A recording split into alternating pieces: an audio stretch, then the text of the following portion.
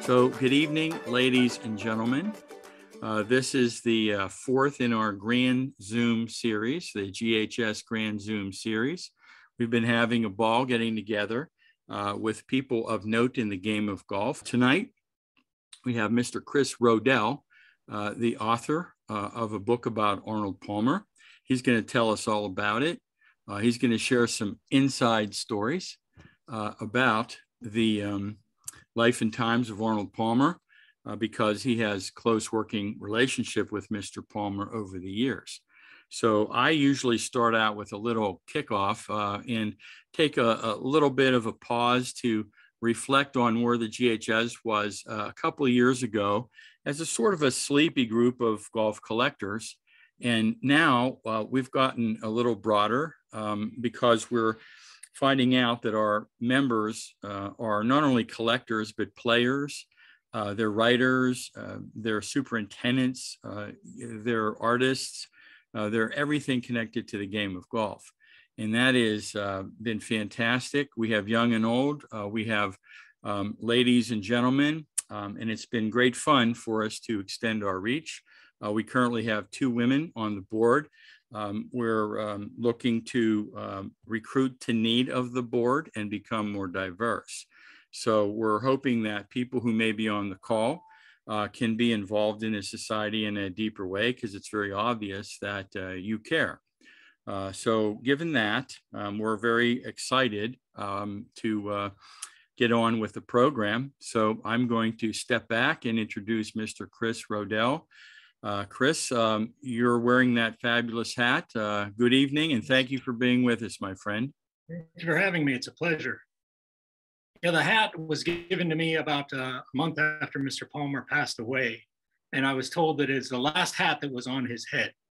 So if you're trying to get into Arnold Palmer's head, getting into his hat's a good start.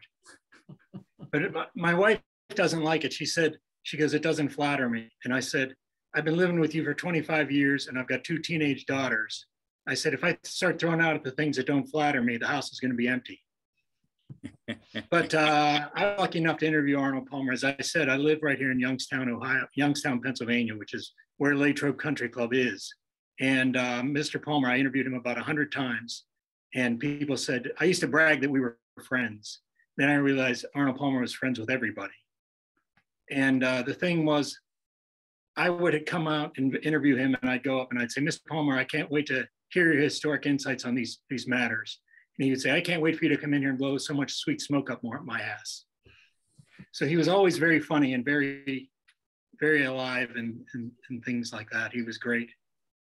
The hat I'm going to take off now because I don't even know that it's authentic, but somebody told me it was the last hat he wore. How would you verify a hat like that? DNA testing. But I was lucky, and I did all these stories for Kingdom Magazine on him, and I go in and interview him, and he was just so much fun. And I think one of the things about him is he became big because he allowed people to see him as small. You know, he never thought of himself as big. He didn't become big until he earned prominence. And then when he became prominent, he shared it with people that were in this small town. People said that I was in his orbit. And I said, that's like saying, I don't like when people say I was a close confidant of his. That's not true. I was in his orbit, but I was like Pluto. And people even question whether Pluto is even a planet anymore. So I just don't, but I was lucky to be close enough to him like that. I got to know him pretty well, and I could ask him anything. The last question I ever asked him was about 6 weeks before he died. I asked him, do you believe there's golf in heaven? And he said, oh yeah, there's golf in heaven. He goes, Hogan and Nelson are having matches up right there now. And there's probably angels in the gallery, and the clouds are hazards. So he was already game planning it like that.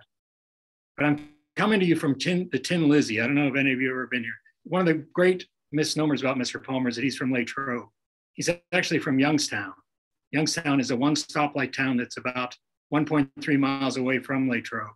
He was born in a house that was 320 yards away from the house that he died in, that he was in when he died. And he never left this street. He was at the end of the street on Arnold Palmer Drive here, which is where the Tin Lizzie is Arnold Palmer Country Club, Arnold Palmer's High School, Arnold Palmer's Airport, and the house that Arnold Palmer lived in. And that's all in Youngstown. You have to go through Youngstown to get to all those Arnold Palmer places. Youngstown has just 306 people in it. Latrobe has 7,900. The last mayoral election in Latrobe was in Youngstown was a landslide. It was 19-4. So it's a small town. And he never left here. Everything he needed was right here on this street. He had recreation, he had food, he had friends, and he had all kinds of adulation. And he never let himself get bigger than people thought he was. People just treated him just like a regular guy. Here at the Tin Lizzie, there's 3 bars in this bar. The bar dates back to the 1750s. And my office has been here since 2016. I've been on the 3rd floor. People ask me, where do you go when you're not having fun at the Tin Lizzie? I say, that's never happened. But if it does, I just go somewhere else in the Tin Lizzie. So I invite you all to come here. Now, I bring up the Tin Lizzie, its prominence, because his dad lived here for 2 years in the Tin Lizzie. It was a boarding house then. And Arnold Palmer was rumored to be born here in the Tin Lizzie. And I asked him one day, I said, is it true that you were born in the Tin Lizzie? He said, he goes, what do you think? I'm like a pioneer kid? He goes, I was born in a hospital. And the Tin Lizzie is rumored to be haunted. And I don't believe in ghosts, but I don't like to stay here after dark. And if it ever becomes haunted, I'd love to be haunted by Arnold Palmer. You know, he just was so great. And he would come into this bar all the time. And there was a bottle of booze that he looked at. It was not Kettle One. It was one of his favorite brands, and that his dad used to drink. And he would always look up at that and just recollect it. And just would set the place alive. He was a collector, as you know. He had 14,000 clubs and 2,500 putters, 4 tractors, but he just kept 2 balls that I know of. In his office, he just had 2 balls, and they were from his ace history. Now, the first question I ever asked Arnold Palmer was, which meant more to you? Which do you remember better, your first kiss or your first ace? He said, oh, the first ace. I said, why? He goes, it meant so much more to me.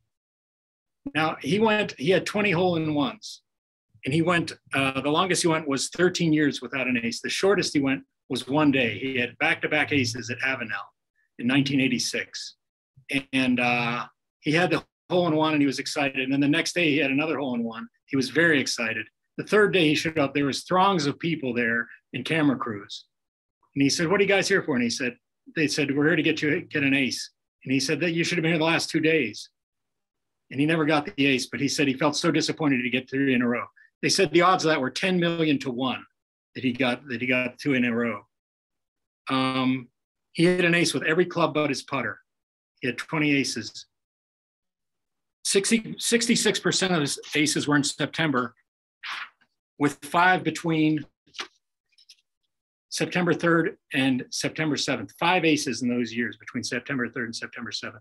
People always ask me, did you ever golf with Arnold Palmer? And I said, no, I never did, but he almost saw me get a hole-in-one. He's seen me golf 2 times.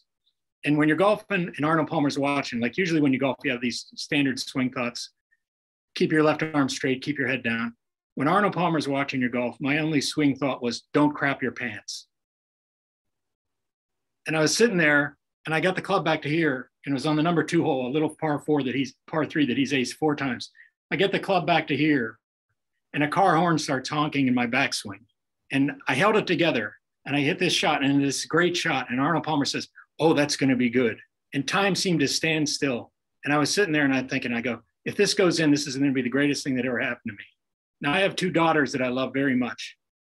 But I was thinking, if somebody asked me years from now, what's the greatest thing that ever happened to you? And I'd say, well, I have these 2 daughters that I love very much. But Arnold Palmer saw me get an ace one time. And the ball lipped out. And it was so close. He goes, oh, that was great. He goes, and you holding your concentration together with that jackass blowing his horn in the backswing. I run home to tell my wife, I said, you're not going to believe it. Arnold Palmer almost saw me get an ace today. And she goes, hey, we saw you while we were golfing. Josie said, there's Daddy, honk the horn. One of my favorite collections of his was he had 66 keys to the city from around the world. Now, I remember getting interested in this when Sully Sullenberger had landed the plane in the Hudson River and saved all those people. And they said, we're giving you a key to the city. And I thought, what does the key to the city in New York City get you? Like, can you get into any restaurant you want? What happens if you give it to a hooker?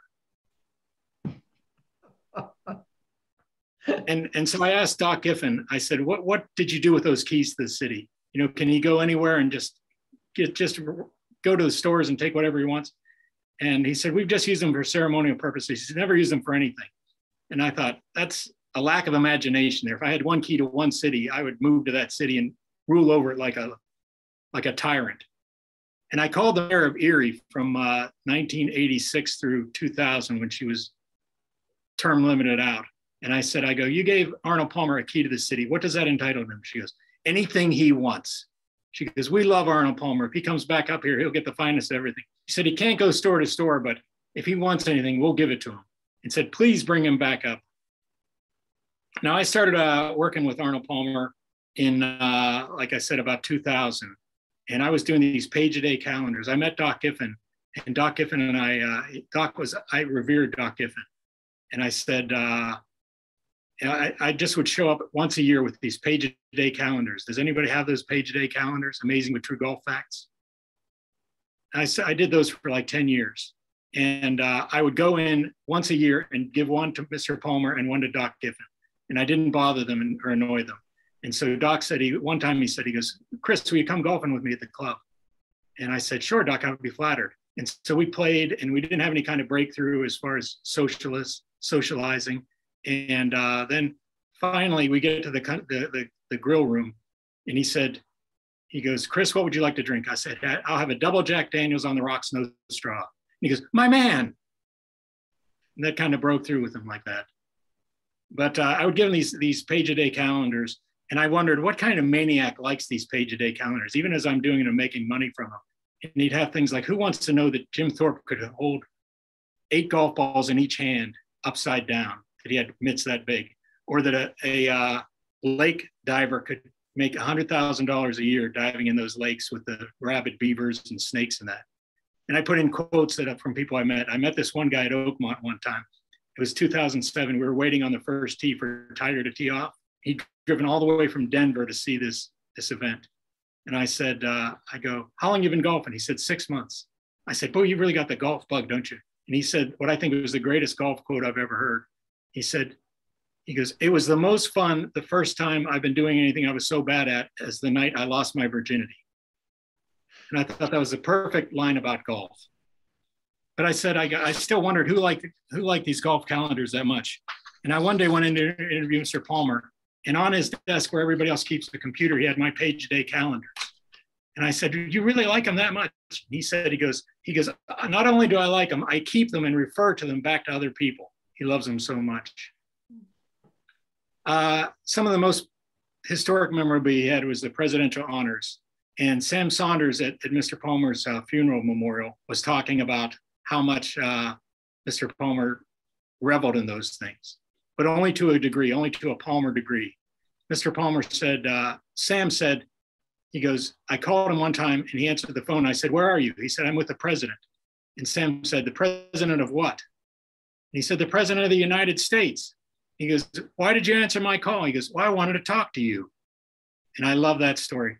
Now, in 2004, Mr. Palmer won the Presidential Medal of Freedom, very rare award, the first golfer to ever get it. And I was in his office a week later, and I go, congratulations on winning the Presidential Medal of Freedom. I said, how about Latrobe being the only town to get 2 of those in 2 years? And he said, who's the other guy that got one? I said, Fred Rogers. He goes, Fred Rogers beat me to it? And I said, yeah. And he goes, damn it. Now, this is like a little part of the history that a lot of our friends don't like to hear about, but there's no evidence that Mr. Rogers and Arnold Palmer, 2 of the greatest guys on the planet in history, ever got along. And I say that, and I thought maybe I misread that situation. You know, maybe I was reading too much into it. But then I tried to find pictures of Mr. Palmer and Mr. Rogers together, ribbon cuttings or anything like that. There are none. You can't find them. There's maybe 1 or 2 floating around. And people said, well, you're still reading too much into that. You know, it's not true. They had to get along. They were 1 year apart. And I said, Mr. Rogers had 905 episodes of Mr. Rogers' Neighborhood. He had on ballerinas, athletes, dentists, doctors, lawyers, and he had on a talking gorilla. And he never had Mr. Palmer on. In 905 episodes, he never said, this is my actual neighbor to all his neighborhoods. And he said, this is my actual neighbor. I like to think that they asked the gorilla, they said, let's ask the gorilla to be on. If the gorilla says no, let's get Palmer. But it's like one of the oddest things that Mr. Rogers and Arnold Palmer didn't get along, or there's no evidence that they did. It's just very strange. I did a story in the Latrobe Bulletin saying, I'm looking for the best Arnold Palmer stories that you've got. Here's my phone number. Here's my email address. I got 215 calls and emails. I thought I'd get maybe 10 or 15 that said he was cheap. He stiffed a waitress. He was mean to me in the grocery store. There was a road rage incident. There was not one bad call. It's like Arnold Palmer never had a bad day, you know, and I think that's relevant because he woke up every day and he was Arnold Palmer. So he never had a bad time with that.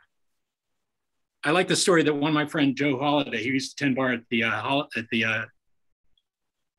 Touchdown Club, and he's a great guy. And he said he walked into the Giant Eagle and he saw Mr. Palmer standing there at the ticket booth for the lottery. And he said, Mr. Palmer, I just wanted to introduce myself. Your wife gets your dog groomed at my wife's place. And they had this small town connection. So they're talking and laughing for a little bit. Then Mr. Palmer assumes he's there to play the lottery. And he says, let's play the lottery together. We'll split our winnings. Give me $20. So Joe Holiday said, I look in my wallet and all I had was $20. And I give my last $20 to Arnold Palmer, who at the time was worth about $700 million. He goes, we got 2 scratch-off tickets, scratched them all off, nothing, no winners, nothing. And Arnold Palmer just shrugged and said, well, you win some, you lose some. And my friend Joe Holiday said, he goes, well, you've won a hell of a lot more than I have. And there was the time that Lester Sutton is a prominent man in town. And he was going drive down to Orlando for the Mother's Day. And Lester Sutton was very shy around Mr. Palmer. And he said, Mr. Palmer said, what are you doing? He goes, I'm driving with Uncle Floyd to go down to Orlando. And Mr. Palmer said, well, we're flying down tomorrow. He goes, why don't you hop in with us? And he said, oh, I can't do that, Mr. Palmer. That's just too generous of you. And I think we've all been in situations like that where you think you want to accept it, but it's just seems audacious to say, sure, Mr. Palmer, fly me to Orlando. Let's do that. And he said, no, I can't, Mr. Palmer. He goes, come on, get in. You're welcome to. He goes, but I have my Uncle Floyd with me. And he looks over at his pilot and he says, do we have room for Uncle Floyd? And he said, yes, we do. So finally he realizes he's not going to get out of this. Arnold Palmer is going to fly him in his private jet to Orlando. And Lester Sutton said, he goes, well, you got to at least let me chip in for the gas. And Mr. Palmer said, son, you better have some mighty big chips. I like the story that the Arnold Palmer drink is 1 part lemonade, 3 parts unsweetened tea. And I always said Arnold Palmer himself was 1 part champagne, 3 parts beer. You know, that's the kind of composition he had. Like I said, he never insisted on allowing others he didn't mind others seeing him as small. He never insisted on prominence until he earned it. And when he earned prominence, he shared it with the one small town, then the whole world. One of my favorite things about Arnold Palmer was how he treated everybody. He lived the way every one of us could live. He died worth about $800 million, but he lived the way every single one of us could live. You know, he was stylish, he was cheerful, he was optimistic. He was competitive without being bitter. There's so much bitterness right now. People are at each other's throats, and it's just so sad. And Arnold Palmer would never have allowed that to happen to him. I like that the last thing he did, they found a letter in his desk a month after he died. It was a letter thanking some strangers who brought him peaches. And I like that the last official act he did before he got on a plane, flew to a hospital where he died, wasn't a letter saying, let's sue these bastards.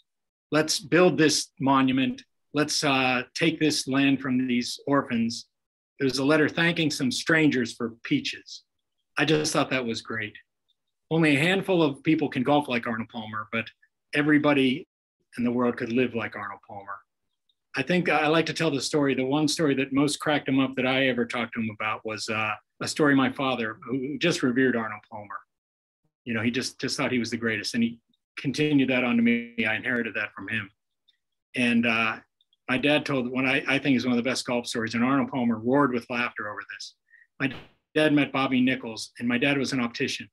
And he said, Bobby, I'll get you some sunglasses for free. And so Bobby said, sure, that's great. He goes, if you ever want to come to play Firestone, just let me know. And my dad, why, that's a great idea. I never thought of that. Yeah. So he goes over and sees Bobby Nichols, and they have a friendship.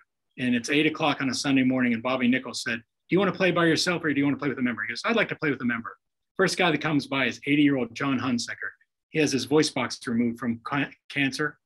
And he goes, "How you doing?" And my dad thought, "Oh, this is going to be so awkward." You know, he wasn't stereotypical about anything like that, but he just thought how awkward it'd be to have 18 holes with this guy and he can't speak hardly at all. They get to the first tee, the guy goes, "Do you want a stinger?" And a stinger is, my dad's an old bartender, and he knew a stinger was brandy and cream de mint. My dad goes, "My God, it's 8 o'clock on a Sunday morning. You want me to drink a stinger?" The guy goes, "What are you, some kind of pussy?" So my dad was goaded into drinking the stinger, and they became great friends. My dad would say, he goes, "I've never met a bad guy on the golf course, but I've sure golfed behind some assholes." But I was really enriched by knowing Mr. Palmer, and it was all just because of circumstances. I lived for 15 years on Arnold Palmer Drive, and I was doing all kinds of other stories about him. I remember one time my neighbor said, and I thought I had a good Arnold Palmer story. The neighbor said, she goes, "Well, I got to go and watch the golf." I said, "Well, you like golf?" She was an 80-year-old widow woman. And she said, "Yeah." She goes, "I love golf." And she goes, "I used to work with Mr. Palmer." And I said, "What did you do?" She goes, "I used to spend hours with my hands in his pants." I said, "Is this a National Enquirer story?" She goes, "No, I was his seamstress." But you hear those kind of stories in Latrobe all the time. And people still tell those stories. We miss him so much. So he was really great. But I'll be happy to answer any of your questions, other than why am I sweating so much? Why don't you take a blow for a second? And I noticed that John Rusbosin, also of Latrobe, is on the call. And I'd like to introduce John to the group because John is one of Arnie's amigos. He's going to tell us what are the Arnie's amigos. And John's going to be active with the upcoming Golf Heritage Society's National Convention, which is going to be held the end of September and October 1, 2, 3. We're going to play golf at Latrobe Country Club September 30th with a warm-up up in the mountains there in Totter Ridge. And then we're going to be in Monroeville for the convention. And I have to tell you, it's been just an incredible, fun planning because of the Arnie's Amigos getting involved in pledging the support. I call them the Latrobe hosts. And these guys have not only got interested in what we're doing, but increased membership of the Golf Heritage Society, introduced us to some wonderful people who are connected within the game. So I'm going to ask John to tell a story or two about the Amigos, and then also some of the enhancements that the Amigos are going to bring to our program. John, are you there, and are you willing to talk with us? Sure thing. I'll start with a little story about Chris Rodell. I knew Arnie for about 40 years, and I really loved being close to him. But it was amazing when I would read Kingdom magazine and the interviews of Chris of Arnie. I thought Chris was from New York City, from Atlanta, some big city. I didn't know Chris. But when I read the articles, I found things about Arnie in those articles that I did not know, because Chris just had a way with Arnie to just open up, ask questions, and Arnie would just spill his guts. And Chris, again, I'll always remember those interviews you did with Arnie for Kingdom magazine. Thank you. To get back, sure thing. To get back to Latrobe Country Club, I played a couple times the last few days, and Saturday I'm playing with the 50th class reunion of Latrobe High School. So I'm going to be ready for our September 30th event. But as I was playing yesterday, this little old guy was a couple holes behind us. He caught up to us on the 16th hole because we had a threesome, so he played in with us. His name is John Sodal, and he says, "I'm an old friend of Arnold Palmer. I live in California. I'm here for a wedding. My granddaughter's getting married in Lancaster, and I wanted to come out and play Arnie's course." And lo and behold, he tells me the story about playing with Arnold Palmer, Dow Finsterl, Jack Nicklaus at Westchester with Arnie, a foursome. How John played in the U.S. Open. And this little guy was such a pleasure to be with, such a nice guy. And I hit my best drive of the day on 17, and boy, he went right by me, 85 years old. And the amazing thing is, reminds me of our convention, the club was basically closed. No real activity, but they know me there. And we walk in, so I gave him a tour of the club, and he started identifying picture after picture, telling stories about this and that. It was so entertaining having John first time at Latrobe Country Club, tell all these stories about the pictures. And that's what's going to happen to our members when they get to Latrobe Country Club and they're browsing around. They're just going to be thrilled with all the little tidbits they're going to see and experience. It'll be like the Palmer spirit all over again. And our members are going to have a chance to see that. We got to remind people the Palmer spirit is no caps inside the facility. So try to remind all our members, don't wear your caps inside the country club. But back to the country club, it's a thrill. The people playing it, they're going to have their own memories. They're going to see Deke Palmer's carving on the 18th hole. They're going to walk spots where historic figures have walked that course, from golfers to politicians, presidents. People from all walks of life have visited Latrobe. They've played there. Our members are going to get that same experience. And we're trying to make it very, very warm, very special. And it'll start with our putting contest. We'll be going all day. And Bern and Bob Muir, who've really been tremendously coordinating this big event, are going to make it fun so we can use balls from a different age, clubs for a different age. So the people playing will help generate revenue for GHS, plus also get a chance to putt with balls that you don't see very often, right up our land of history and the heritage of golf. And that'll be fun. And Denny Clausen, one of our Arnie Amigos, he'll coordinate the putting contest. And he's got a couple new members recruited from Latrobe Country Club. They'll volunteer to work with them. We've recruited Steph Maraca, and I think all of us will meet her over the convention stage. Tremendous artist. She has a history of golf in her family, and she's going to be there right near the putting contest, encouraging folks to go ahead and try their luck, showing off her original artwork. And she has donated a beautiful artwork that's almost done of the 18th hole, Arnold's tractor, the clubhouse in the background, and some lucky member is going to win that original piece of artwork that Steph is doing. So she'll be there. So we're looking at many ways to make it a fun, warm experience that Arnie would be proud of, Latrobe will be proud of, GHS is going to be proud of, and we're going to be saying to ourselves, why haven't we come back here before? When are we going to come back again? And we have it arranged already that people in the future could stay at Arnie's Spring Hill Suites and be members at Latrobe Country Club in the future. And the folks that attend the convention, they're going to be members for a day. They'll have access to the locker room, all the facilities, meet so many of the nice people. Matt Pellis is the head pro, Jim that works down in the locker room. Many of the members are going to be mingling around, warming up the spirits, answering questions. And like when Chris says Lester Sutton or Jimmy Bryan, or there's so many Latrobe Country Club members that had very intimate connections to the Palmer family. We're going to try to have a blend of those there, not so much playing, there to add to the aura of being in Arnie's clubhouse. Get pictures of different parts of the golf courses. There's 5 very unique bridges on that golf course. It's nice to get someone's picture with one of the Arnold Palmer Latrobe bridges. Of course, you want pictures with the tractor. And with Steph Maraca there, anybody that's there says, I want an original piece of artwork, just like John Rusbosson has, and I want myself to be in it, and I want the tractor, or I want the clubhouse there. She can do originals for folks and make prints for the foursome. It's not cheap, but my gosh, they're lifetime memories for that person that has something, or they want to take it back to their spouse and make the house pretty with the golf memory, just like Chris had a number 2. People get the idea that you've been there and you're excited about the event, and very warm to invite people to enjoy Latrobe Country Club, and that we'll do everything we can to enhance their experience. So thank you very much. I appreciate it. So I'd like to acknowledge a couple people that I see on the list. I know that Gary Van Sickle is on the call. I don't see his picture, but I see his name.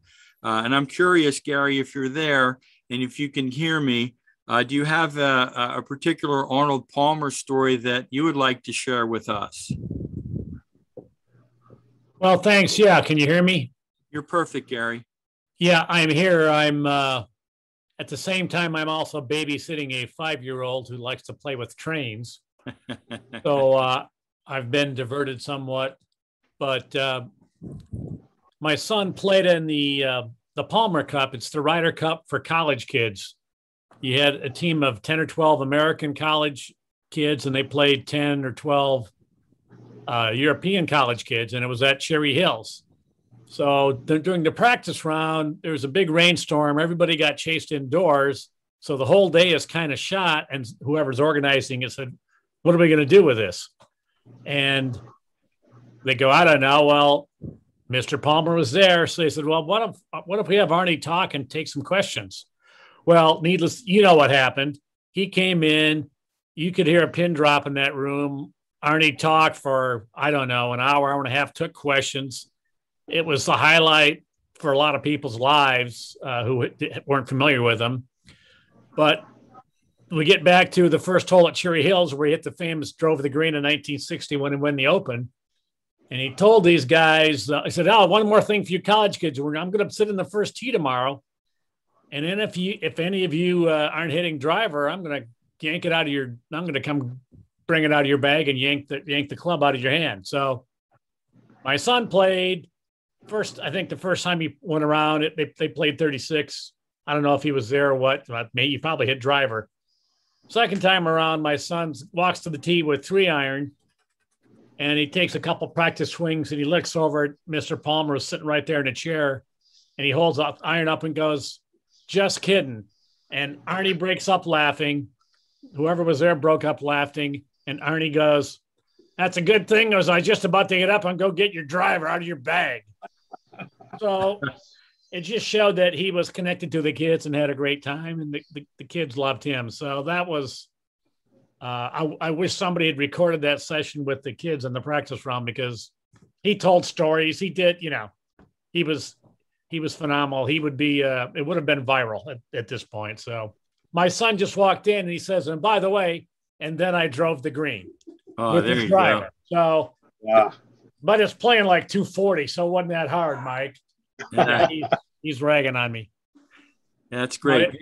So, Gary, that story will be immortalized because we are recording this session, and you got to tell that story about Arnold Palmer. So we appreciate it, and we appreciate you becoming a member and being on the line tonight with us. So the other person that I saw online here is our one and only James Davis, who's the chief editor of our publication, The Golf.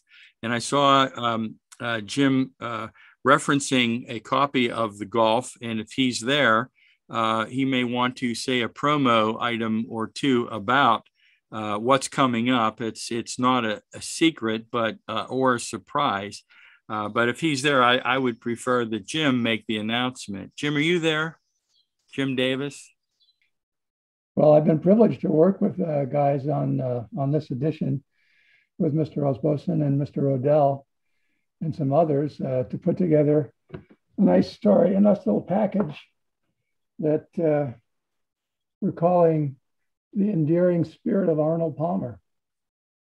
And this will come out in our with our fall edition of The Golf that I just showed you, which has Steph Maraca's nice painting of Latrobe Country Club there. I think it's Latrobe. Is that right, John? Latrobe. And anyway, this is John and Chris helped me proof this thing. So there's some nice stories in there from Chris and John and some others. The USGA has a little piece in there about Arnie the aviator. And until I read that, I knew he was a pilot, but I had no idea the depth, the love he had for aviation. He said that, man, if I wasn't a professional golfer, I definitely would have become an aviator. I had no idea. That was great fun to read and to learn about. And gosh, it's just good fun and working on this thing. I have one small Arnie story to tell. I was never privileged to meet the guy, but in his later years, I played a lot of golf with my father. And he would hit the ball 150 yards, 150 yards, 150 yards, make par, and leave me just wringing my hands every time. I don't know how he did that. But we were talking once, I'm saying, we're talking about the great golfers. And for me at that time, I thought, well, Jack Nicklaus, of course, was the best, whatever, he's the guy. And my dad just looked at me and said, are you nuts? He said, for me, it was always Arnie. Arnie is the king and it will always be Arnie. And that gave me a better perspective on what that was. My father liked this guy. I started paying more attention to Arnie. I wasn't big into golf at that time. But when you learn about Mr. Arnold Palmer, you learn a lot more about life than just golf. That's quite a guy. That's my Arnie story. Jim, thank you for that. And we'll get back to part 2 with Chris in a minute. I'll tell a quick Arnold Palmer story. Mr. Palmer gave the first tee of Pittsburgh the permission to name the facility, the new facility. And in his passing, that was never really communicated. So the organization, the first tee of Pittsburgh, needed to actually work through the process of getting permission. And the Arnold Palmer Foundation and the family, Amy Palmer Saunders in particular, we give great thanks to and credit to. And there again, the largesse of the Palmer family is evident. And I'll just say that in the lobby of the new Arnold Palmer Learning Center in Pittsburgh, right in the city, on the Shenley Park Golf Course, in the building is a tribute to Arnold Palmer as a successful golfer, a successful businessman, a community activist, and a representative for the game of golf. So we're so blessed in Western Pennsylvania to have that spirit of Arnold Palmer. And I'll turn it back over to Chris in a minute, but I have to thank Jim Davis publicly because we had a kind of a fun idea to have an insert in this year's edition this fall. Last year, someone actually gave us a full written manuscript for Bobby Jones. And we thought it would be pretty cool to maybe do the same for Arnold Palmer. And editor Jim almost had what we call in Pittsburgh a conniption. He says, that's kind of a large topic. What should we focus on? And at the end of the board meeting, we said, well, Jim, you'll just kind of give it some thought. And when you see what Jim Davis did with that thought, you're going to like it a lot. And with the help of Chris Rodell and John Rusbosen, both of whom are close to Mr. Palmer, they really made this something very special. So thank you guys very, very much. So there. Okay, now it's back to Chris Rodell. He's had a chance to put a cool rag on that warm head of his. He was telling us so many cool stories. Why don't you carry on a little bit, and we'll think of some more things to ask you about, like the future and your next book, etc. But please carry on. Well, there's so many great stories. You know, like I say, he wasn't really a collector, but he collected like endearing and enduring friendships. Jim Nance said he was a man he most admired other than his father.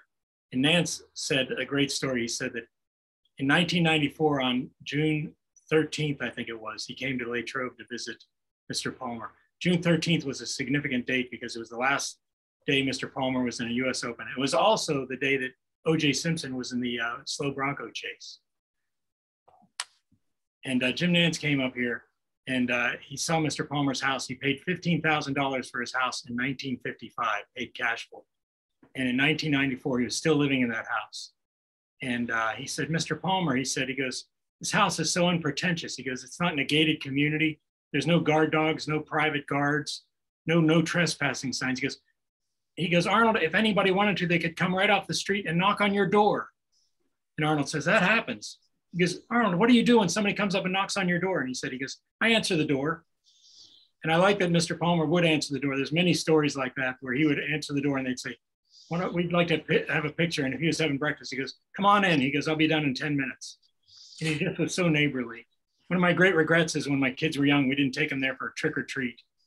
It's Arnold Palmer, trick or treat. Kirk Douglas said that they asked, Johnny Carson asked him, they said, who's the most charismatic man you've ever met? Was it Ronald Reagan, Frank Sinatra? He said, the most charismatic man I've ever met was Arnold Palmer. And he liked that. Now, Arnold Palmer I asked him we were doing a story about John Wayne in Kingdom magazine. And I said, did you know John Wayne? He said, no, but I'm good friends with Clint Eastwood. He goes, you know, we own Pebble Beach together, don't you? I said, yeah, I do know that. He wasn't bragging when he said it. I always said that he said it like my wife and I say, we own all 6 seasons of Third Rock from the Sun on DVD. You know, you're not bragging about it. You're just putting out some information. He just said he owns Pebble Beach. He said, we had dinner together a couple of weeks ago. I said, how's Clint doing? He said, he goes, well, he's like me. We're both 86, having the same kind of problems. And the thing I loved about Arnold Palmer was I could ask him anything and challenge him and get a great response. I had a banter with him after we got over that initial fear on my part. And I said, I go, who would win a wrestling match right now between you and Clint Eastwood? He goes, I'd kick his ass. The competitor in him was just right there at the surface, waiting to break through. And then we all roared with laughter. And he said, he goes, well, he thought he'd said something wrong. He said, he goes, he has doubles. He goes, I do my own stunts. There was a time that Gary Player was on the cover of ESPN, the magazine, naked. Does anyone remember that? In about 2003, he was like 70 years old, and he posed naked on the cover of ESPN, the magazine, with trophies strategically blocking parts of it. And I said to Mr. Palmer, I said, your rival, Gary Player, is on the cover of ESPN, the magazine, naked. I said, and he's bragging about his fitness regimen. He says he doesn't drink alcohol, he doesn't eat bacon, and he does 500 push-ups a day. And I said, what's your regimen, Mr. Palmer? And he said, he goes, well, I drink a hell of a lot of Kettle One vodka. And he got back on track. He said, but no, it's good for Gary to do this, that he has a fitness regimen. People should follow that. You know, as we get older, you should stretch. And, you know, and he gave the answer. But I could see it was bothering him that his rival had done this ostentatious thing. And so I asked him the next question, and he's kind of like distracted. He's kind of bored, and his mind's restless, and he gets through the answer. And then ask him another question. He's still like fidgety. He's nervous, and there's something bothering him. In the middle of the 4th question, I started asking him. He goes, oh, and Gary Player eats bacon when no one's watching. And then he kind of looked over at Doc like, I won that one. He's still competing with him. I liked it when I could ask him, you know, his historic relationship with Oakmont was so wonderful. And I told him the one day, I said, I'm playing Oakmont tomorrow. Do you have any suggestions on how I can get a good score? He said, I suggest you play somewhere else. And I like that I would ask him. It kind of bothered me because I thought if I was Arnold Palmer, I'd be flying all over the world in my private jet to play the greatest golf course. And I'd say, honey, I'll see you in a month, you know. But Arnold Palmer played Latrobe Country Club day after day after day. And I said, I go, you know, if you wanted to, you could play Oakmont or you could play Laurel Valley, 2 just outstanding golf courses. You're a member at both of them. I said, or if you wanted to, you could get in your plane and fly to Augusta and be back by dinner. He has done that many times. And he had Dr. Jimmy Bryant with him the one time, and they were in the Champions Grill Room. And Jimmy Bryant told me that he goes, on the other side of that door was Bill Gates and Warren Buffett. And I was in a room where they couldn't get into. And so he'd go down there and fly and play Augusta. I said, but why do you play Latrobe day after day after day? Latrobe's a great golf course, great atmosphere. But if I'm Arnold Palmer, I'm jetting to Pine Valley all over. And he said, he goes, it's just so close. And I love that answer, you know, and I pasted off one day. His front door was 1,967 steps from his front door to the first tee. And I swear if there was a course that was 1,965 steps from his front door to the first tee, he'd play that instead because it would save time. I like that you would see him play. Can you see me? I just lost my light went out. Can you see me? Yeah, we got you, Chris. Okay. My light just exploded. But it was in 2000 before I started dealing with Mr. Palmer at all on a professional basis. And my buddies and I were playing the Elks, which is a great local blue collar course around here. And we play the number 9, and we're going through the parking lot to get to number 10. And we see this black Escalade pull up where nobody dares to pull up. You know, there's a place where you park your cars and you lug your bag up from there. And we said, who does that guy think he is? And out pops Arnold Palmer. And so, oh, it's Arnold Palmer. And I just love that this day, me and my buddies woke up and said, today would be a great day to play the Elks. And Arnold Palmer woke up that day and said, guys, let's play the Elks today. And the great thing about it was he played and they had their fun. He went into the bar afterwards and spent like 2 hours in there drinking beers and signing autographs with guys. I remember guys were getting their shirts signed, like, you know, with a big jersey and all that. And that was before selfies, but he just went in there. He knew he would make everybody's day, and he did. And he was just so much fun. One of the things I loved about, we talk about how much he loved Latrobe. One of the times he was most engaged in one of the interviews was about September 13th, 1969. And he used to have they used to sell this bag tag. John probably remembers this. Arnie's best score ever, his best round ever. And he had a 60 in 1969 at Latrobe Country Club. And it was the most flawed 60 anybody could imagine, because he had a bogey on number 6, which is a drivable hole. You can reach it in 2. It's so short a par 5. I've reached it in 2, and I'm not a golfer. I'm a big golfer, strong golfer. And I've reached it in 2. He bogeyed that, and that's a birdie hole. He said that set him off so much that he went on a tear. And he started birdie, eagle, birdie, birdie. Then he bogeyed number 10, which is a par 3, which he shouldn't have bogeyed. Then he went on an even bigger tear, birdie, birdie, eagle, eagle, birdie, birdie. He got to 17, which is the easiest hole on the course. He parred it. And so he's looking, he needs a 3 on 18 to break 60. And he parred 60, he parred 18 too. And I asked him, this was like 30, 40 years later, I go, still bothers you? He goes, it bothers me almost every day of my life. And he got pars on the last 2 holes.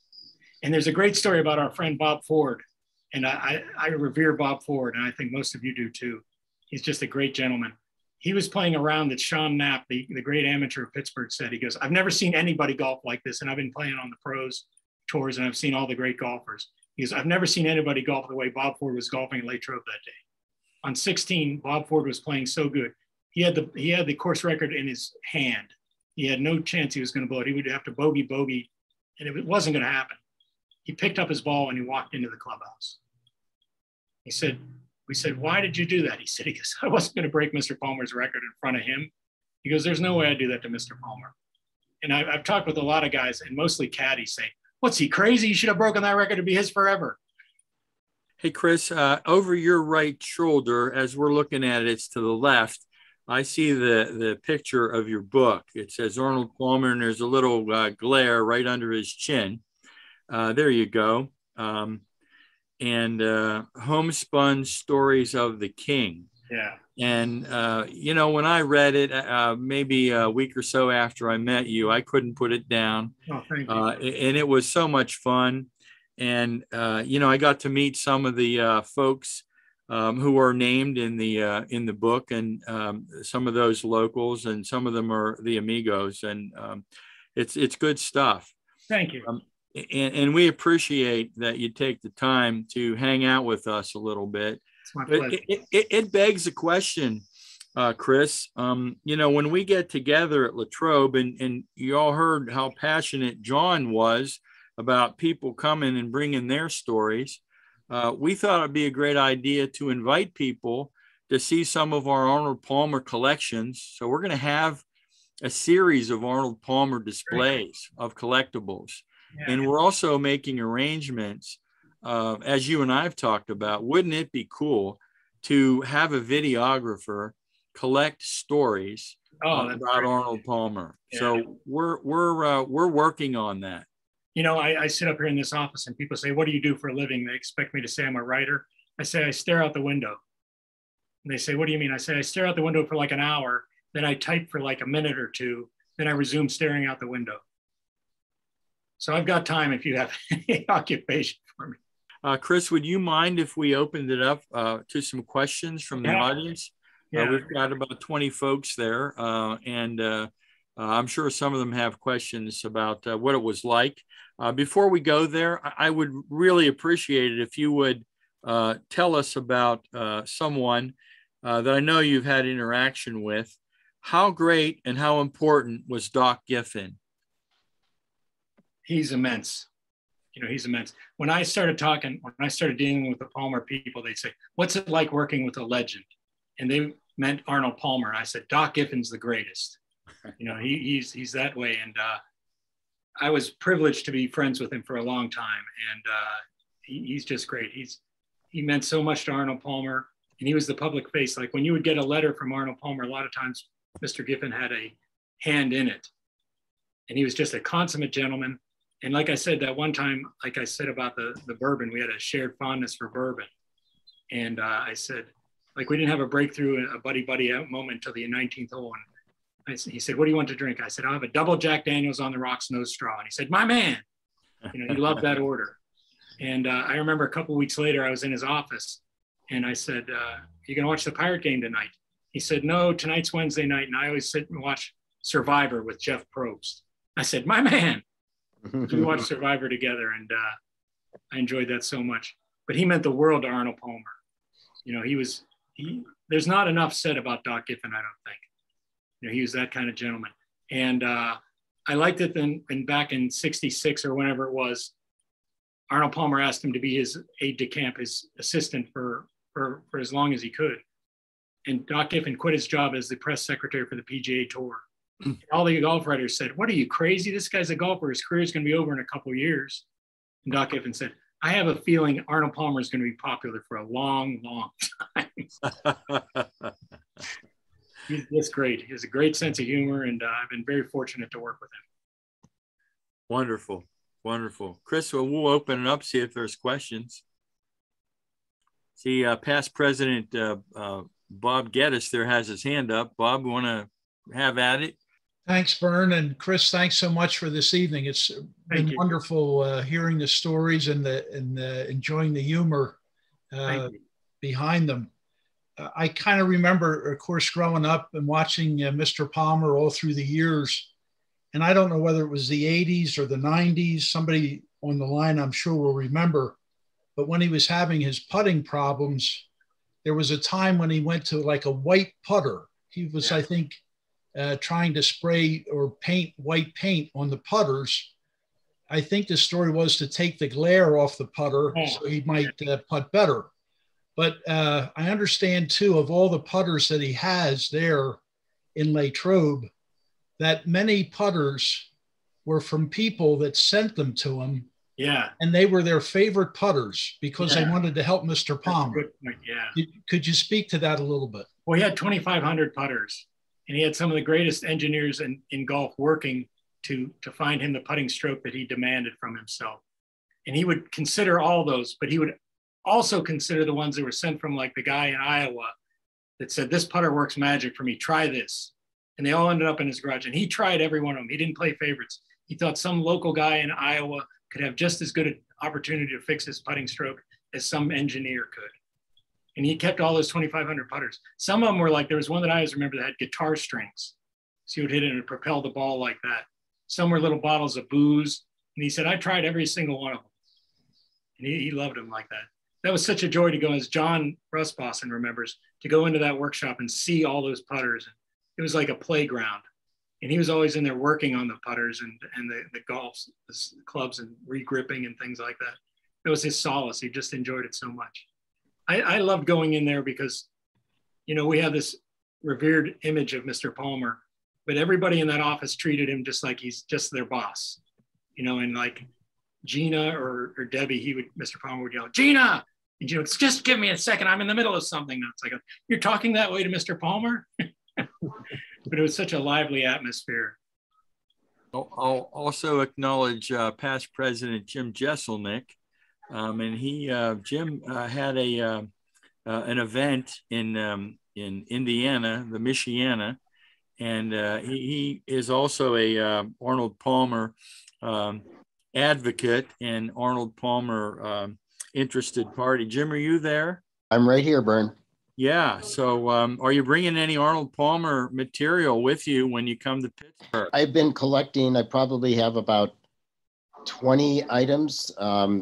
There's at least 2 more in the downtown antique shop that I'm going to go pick up before I leave. And I purposely got a 3rd table just to have it's going to be all Arnold Palmer on the table. Great stuff. Great stuff. So as a physician, I'm going to recommend that after all that wear and tear from organizing that event, you have a double Jack Daniels on ice, no straw. No straw. You got it. So, and I had a question for Chris too. We talked a lot about Arnie.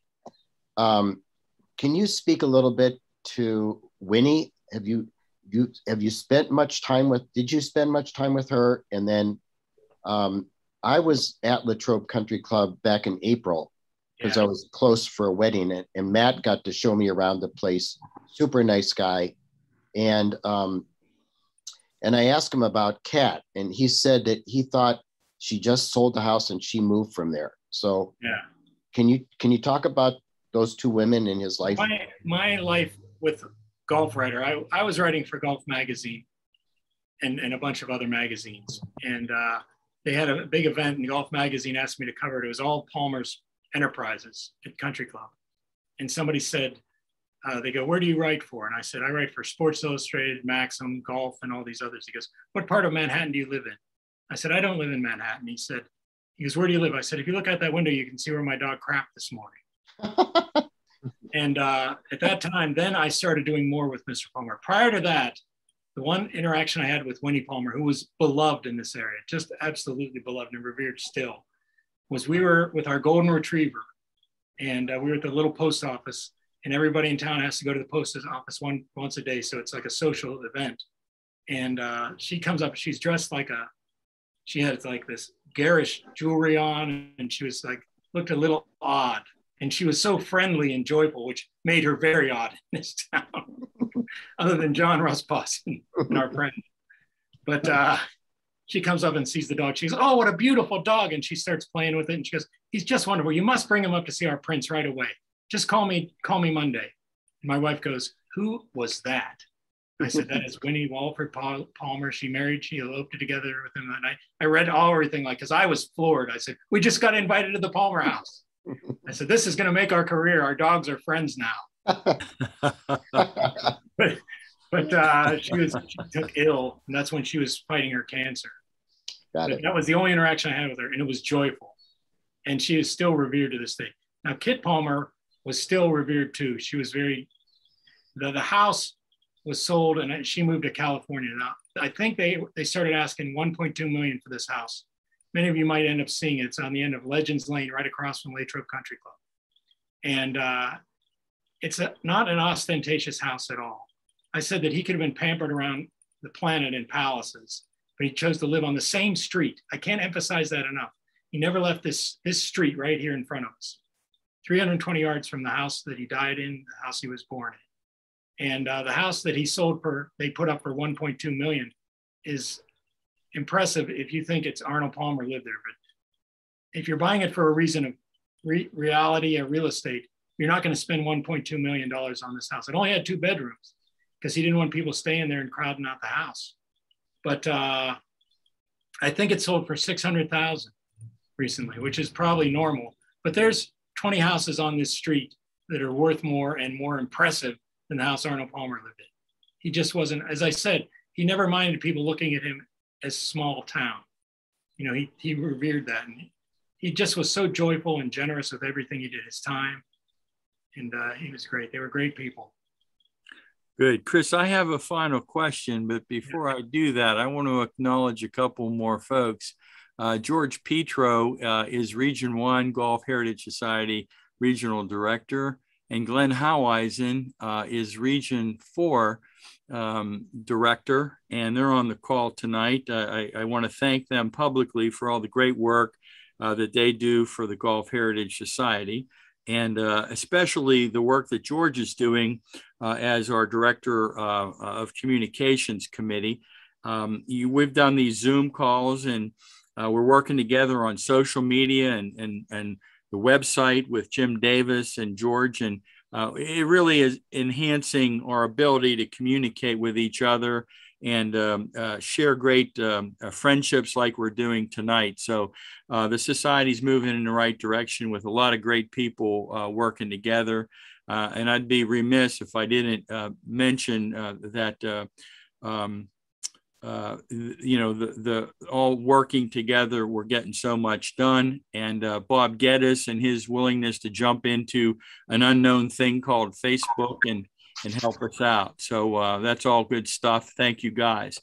So Chris, in your conversations, I know Arnold Palmer was a very humble man and really quietly supported things that were important to him, like youngsters working with youth in the first tee. I saw that firsthand. Can you say that he talked much or share with us some of his passion for charities and things that meant something to him? Could you give us any insights there, Chris? Well, there's people that are probably better than that than I am because they were firsthand. But I just know that like he had such a quiet philanthropy about it, you know, that he didn't like make it known. Like there's a friend of mine, he's a state police officer, and he works with cops, shop with the cop. It goes with underprivileged kids who've been through trauma, and they take a state police officer, and at Christmas they go out, and it's a wonderful organization. And this friend of ours told us that he went to see Mr. Palmer, and he had a request, and Mr. Palmer said, well, think about it. Thank you very much. And he said he was hoping for $5,000 to help with it. And he said he got the check. It was $50,000. Wow. You know? And like I said, when I put that note out there that I want to hear your best Arnold Palmer stories, I thought there'd be some that would say he was cheap. He was rude to me at the restaurant. There was never a bad word about him. You know, he enjoyed being Arnold Palmer and he excelled at it. You know, he wanted people to know how much fun it was. He was an example of what it is to be a great human being, something we could all live by. And again, he had 70 million or 80 million in the bank when he died, but he lived like we could all live. And that example right now is needed more than ever. Well, Chris Rodell, you're a gentleman. You're a brilliant writer and a lot of fun to be with. I've had a couple of great experiences hanging out with you. And I look forward to spending some time with you when we're in both Latrobe and in Monroeville, because I know you're going to have a special session. Yeah. You're going to interact with folks and hear some of their stories and share some of your stories. So we very much look forward to that. We thank you for tonight.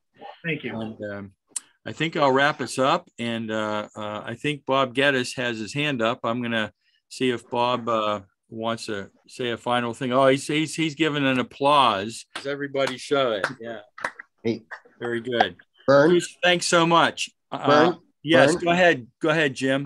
Just a reminder, on Wednesday, September 8th is our next Grand Zoom call, and it's going to be with Bobby Grace. And he's going to share 40 years of collecting and passion and the things that really got him excited about joining our society. That's good stuff. Yes, Jim's going to be the moderator of that. And I'm going to put out a video, 2 videos that I did at Columbus in May. And I hardly knew Bobby Grace when I got there. And we had a little session in the lobby, and it was fun. And then during the trade show, Bobby taught us a few things, and it was a lot of fun. So I'm going to put those out, and I guarantee you that Jim and Bobby are going to show us a good time. So he's a real entertaining guy. So that's 2 weeks from tonight, 7 p.m. Eastern time. Don't miss it. And tell your friends that are GHS members to join in and get 100 friends each who are not GHS members yet, and tell them they gotta tune in to Bobby Grace. So become a member and join our Zoom parties. Very good. Thanks for that, Jim. Okay. Is there anything else for the good of the order? We might as well open it up if anybody wants to make another announcement. One thing I forgot to mention about the golf outing at Latrobe Country Club, the 19th hole is really going to be a fun experience for all of us. One of our new members, Bill Hillgrove, who's a legendary sportscaster for the Pittsburgh Steelers, Pitt Panthers, tremendous guy, knew Arnie very well. He'll be in that little bit of a fireside chat panel. And another new member, Jim Rakowski Sr. from Erie, was very, very close to Arnie for about 60 years. And Jim will be on that panel, but there'll be a lot of intimate stories.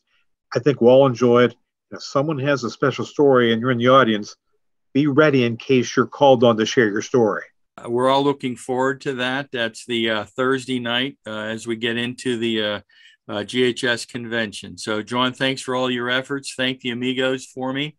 And Yes, we'll see you all soon. See you in 2 weeks. Thanks very much, everybody. Good night, all. Good night. I look forward to seeing you guys in Latrobe. All good.